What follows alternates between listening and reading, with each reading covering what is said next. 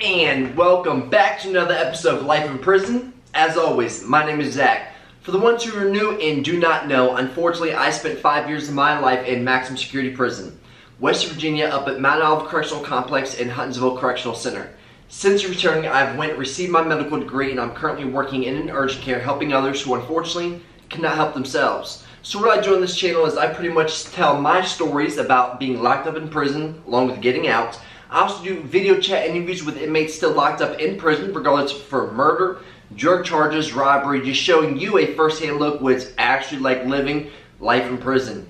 You can shoot guns, you can sell dope, you can steal things, but at the end of the day, it's going to get you in 7x12. You ain't gonna like it. So the ones who have been following me, I've been posting a lot of shorts on my channel, non-prison related content. So I'm proud to announce that I am a new team rider for a fingerboard company called Squirrelnut.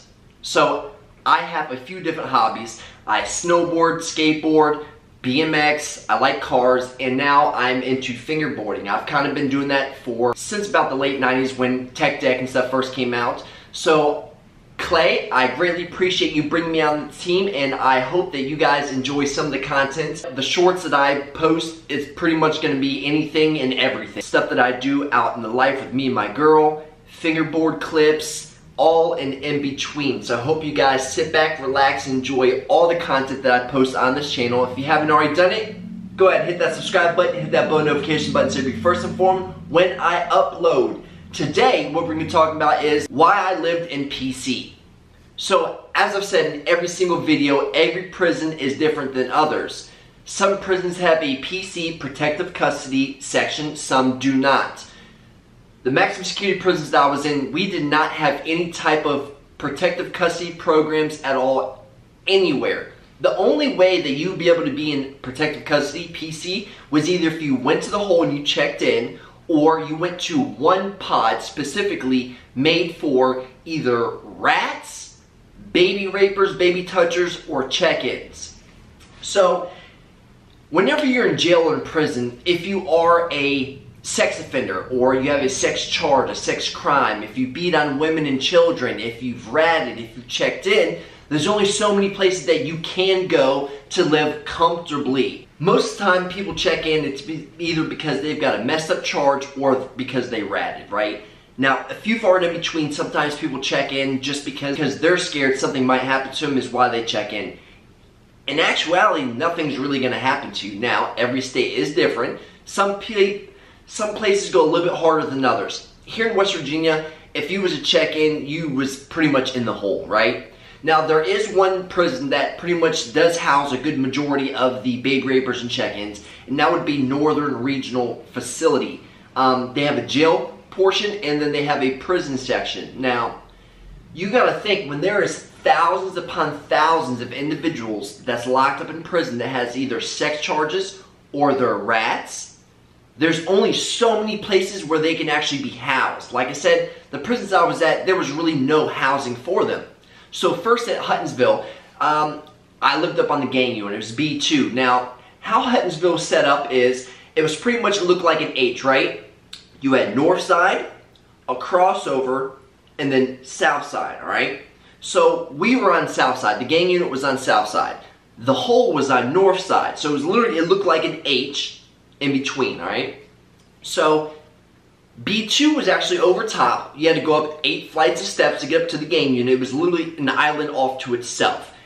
If you did not live on this pod or dorm, you literally could not get in. The COs that work this section know exactly who lives on this dorm.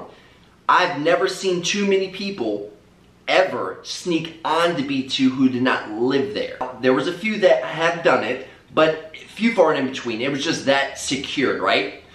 So it just so happened that right underneath of us, down 8 flights of stairs, where we had to pass was B1. Now B1 at the time, I do believe things are a little bit changed now, but back then, 2011, 2016, when I was locked up, B1 was a baby raper dorm. If you lived on that pod, something was wrong.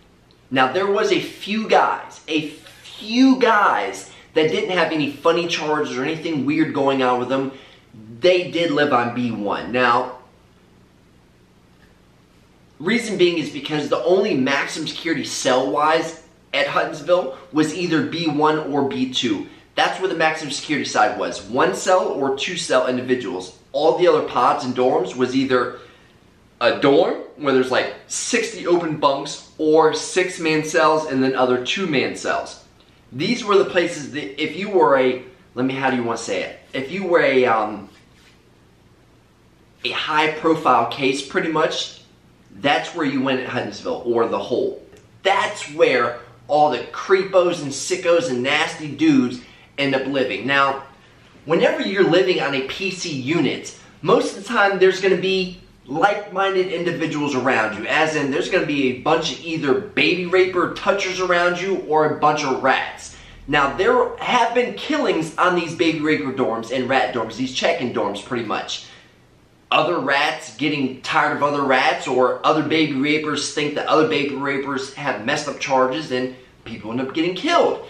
It's crazy, it's weird, and I never understood why these individuals that have these messed up charges would ever judge other people. Do you get what I'm saying? Like, you are the scum of the earth. Now, a lot of these dudes were actually getting extorted. It's funny because they were getting extorted by dudes who did not live on the same pod as them.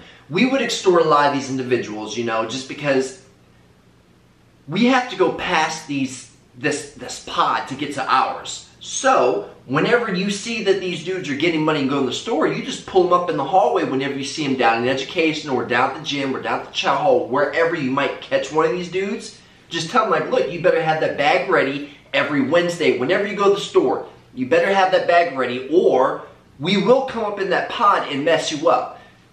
Knowing we will never be able to get in that pod, but they don't know that. They're scared half to death.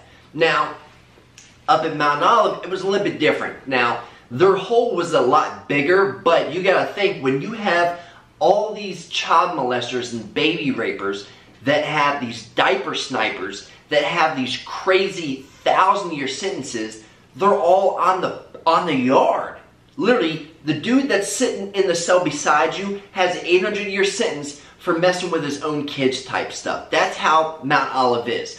This is the top of the top. Mount Olive is the end of the road for anybody that's ever getting time in West Virginia. If you're never going home, that's where you're going. So a lot of these dudes have massive charges. So you gotta think, you got killers who have multiple bodies around baby rapers and titty toddlers who also have multiple bodies. You get what I'm saying?